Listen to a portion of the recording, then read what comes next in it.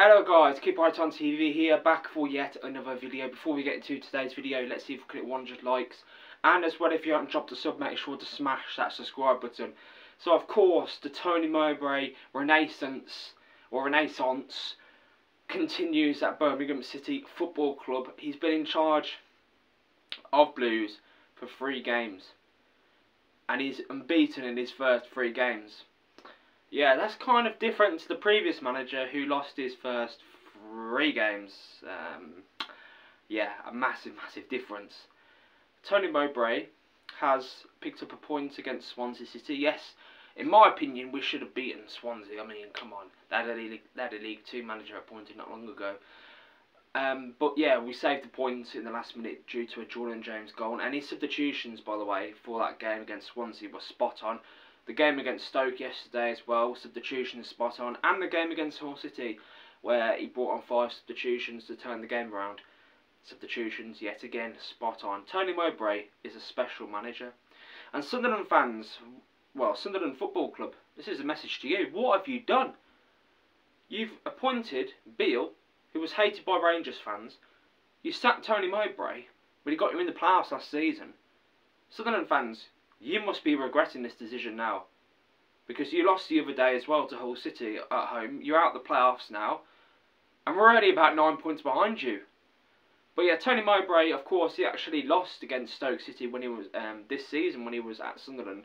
But yeah, like, you can tell, can't you? There's just such a massive difference. You can tell.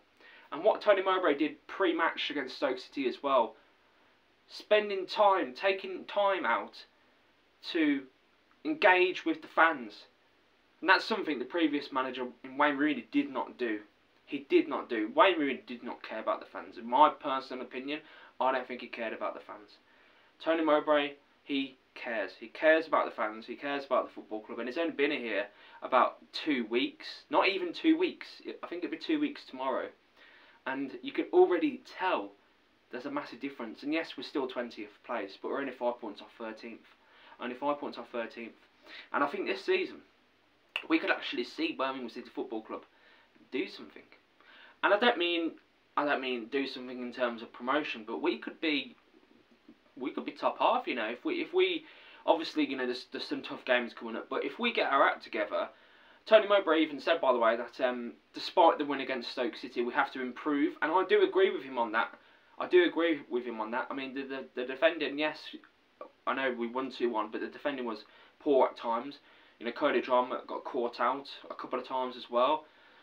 So yeah, we've got Leicester in the Cup next Saturday. That's going to be a game where, you know, the best we can hope for in that game is a replay, let's be fair.